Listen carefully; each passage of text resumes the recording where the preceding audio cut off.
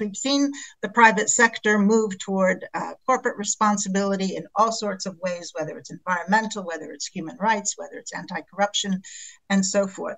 And one of those main drivers has been the United Nations and its Global Compact, as you know, with its 10 principles.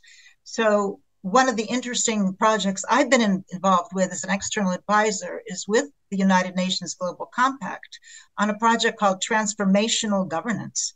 And the aim is to really invite the private sector to participate much more fully in this particular goal and look to both their internal governance practices and their external practices in the operating environments in which they have business activities, to consider also how they might strengthen those operating environments.